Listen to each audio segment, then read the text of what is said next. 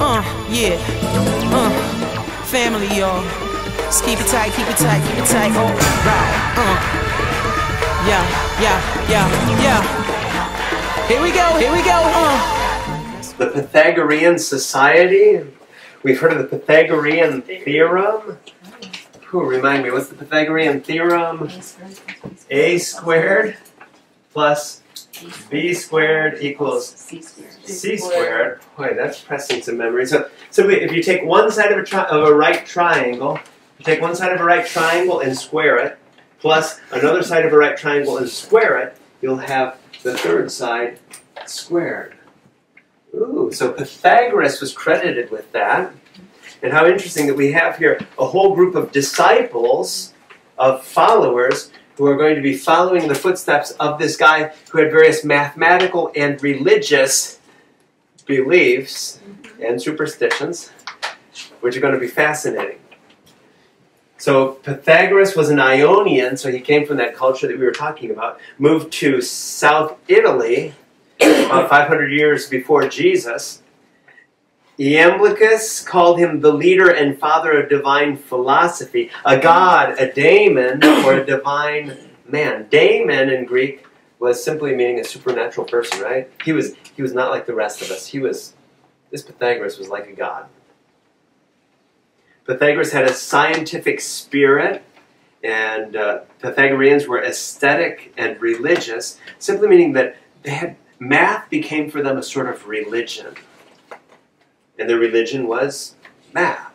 So it's going to be fascinating to follow what it is that they say. They believed in metempsychosis, that the soul, that when you die, the soul goes out of you and lives beyond death. How interesting that we have this belief that, whoa, that person died. I went to the funeral home, saw the body in the casket, but you know what? That was just that person's body. What happened? The soul came out of the body. Metempsychosis, he goes even a step further. The soul comes out of the body and goes into, whoa, another being. Interesting. So whether that's another person, or a tree, or a bird, or a stone, whatever it is, the soul comes out of one thing and goes into another. Almost like the Eastern belief, what do we call the Eastern belief? In reincarnation, right? Reincarnation, right? So we're born as one being, and then we're born again as another being. That's metempsychosis. Xenophanes wrote a poem in which Pythagoras told a person to stop beating a dog. Stop beating that dog! Why? Because according to the story, he recognized his friend's voice in the dog's yelping. Right? You can hear the dog go, his friend's voice. Another proof of metempsychosis, right? Yes, my friend is not dead. Oh, give me that dog. I'll take him home. Good to see you again, friend. Right? It's a proof of metempsychosis. So, if the soul survives beyond death, then it seems we need to be focusing on the soul. You follow me? If the soul survives death, people, then the body's not important. This body is just the vessel, the carrier of your soul for this lifetime. But the good news is, after you shake this mortal coil, you get rid of this body, you get a new one. Hopefully not a dog that's going to be beaten. Right? So soul training and soul purification were important for the Pythagoreans, because it was all about your soul. And how are you taking care of your soul? That's the question, Janie, for you this evening. How are you taking care of your soul? Because if you don't have a few ideas, I have a few ideas for you. We can take care of that through silence. If you want to go back to the back bedroom by yourself in silence, we totally respect that. That's a way of taking care of your soul. Ooh, what are Christians going to do with concepts like this, right? Of silence, prayer, right? Yeah. Prayer and meditation. And contemplation, right? So how it is that soul training can involve silence. It can also involve music. How fascinating with music. Have you ever seen a guitar or ever played a guitar?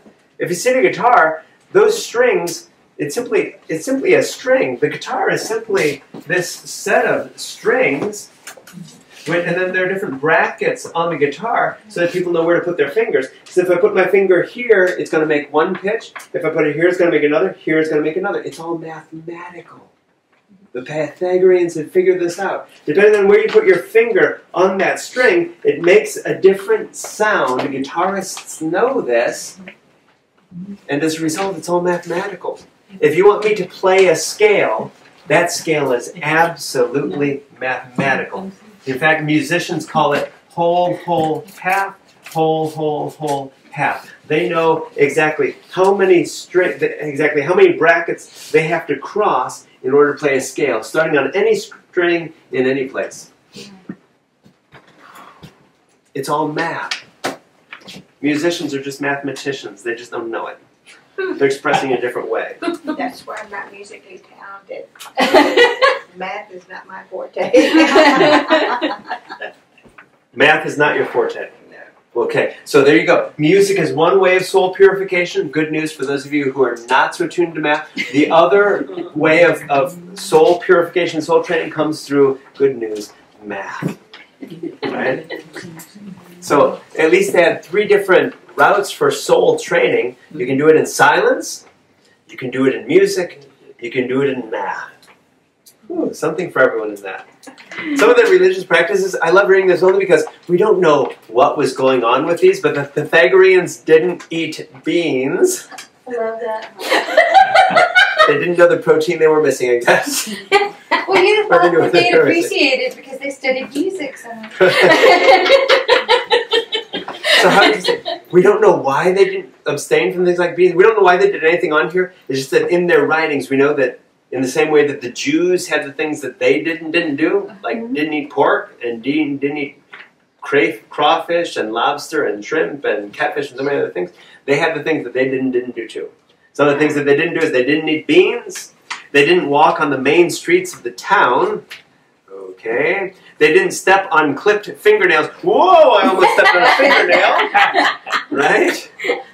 They didn't sit on bushel baskets. Thou shalt not sit on a bushel basket. And they always erased the traces of their pots in the ashes. So Nana just took that pot off the fire. Did you see what she just did? She just sort of spread the ashes so that you couldn't tell that the pot was there. Why did she do that? Because she's a Pythagorean. Well, why did the Pythagoreans do that? Right.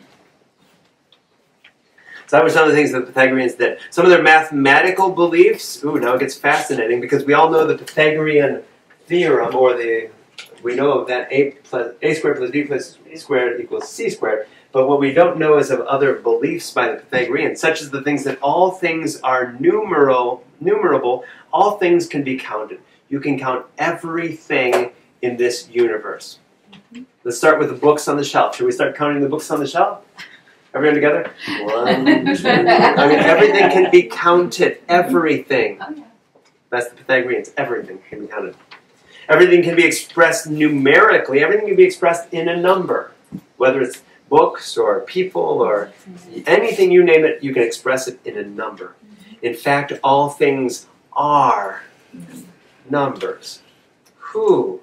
That's going to be, let's hold that for a few lines, because in letter E we're going to see how it is that all things can be numbers. Letter B, relationships can be expressed in numerical proportion. How interesting that they were thinking of proportions already, right? How it is that things add up to become other things. How it is that one thing is larger or smaller in proportion to another. Pitch depends on length. Oh, they had guitars figured out before guitars were invented. Back then they had lyres, L-Y-R-E, right? The lyre was a similar sort of instrument. They figured out how it is that if you stretch a string, it's simply, the pitch depends on how long it is. The longer the string, there's a piano I see, right? The longer strings are going to be the lower notes. Lower notes are longer. Boom. Shorter strings, higher notes. Bing. Oh, they had figured that out back then. Pitch depends on length. Intervals depend on numerical ratios. How interesting then that you can put bars on that guitar, whatever we call that part of the guitar, simply because there's a ratio, there's a numerical ratio. A bar goes every so often, because that's the next pitch. And musical intervals can be expressed numerically, which is why we say that in any scale, it's always whole, whole, half, whole, whole, whole, half, because you take on the guitar, a whole means you go 2 boxes at a time, a half you just go 1 box. So if you go 2 boxes, then 2 boxes, then 1, then 2 and then 2 and then 2 and then 1, it's all mathematical. It is playing the guitar is entirely mathematical. The guitar is math for right-brain people. The harmony of the universe depends on numbers, that there's just some harmony in the universe, this cosmic harmony. So how can we say that all things are numbers? Because numbers can be expressed spatially. A point is 1. A line it simply joins 2 points, point, point, join the 2 with a line. So a line is 2. So far so good? Once you create 3, if you put 3 points and connect the 3 points, that's a surface, right? If I put 3 points on this wall, right, they're all on the same surface. Any 3 points can be drawn into a surface. But then 4 points, and now we have space, 3 dimensions. They figured out 3 dimensions, the Pythagoreans did. So anything that has 3 dimensions, like a human body, can be expressed with the number 4. 1 is a point, 2 is a line, 3 is a surface, 4 is a 3-dimensional body. The sacred symbol of the Pythagoreans was the tetractys. What is a tetractys? That's the symbol that we see with 10 dots. 1 dot on one row, then 2 dots in the next row, then 3 dots in the next row, then 4 dots in the next row. Have we seen that before? So that whatever way you turn that triangle, it's always 4 rows of dots. Interesting.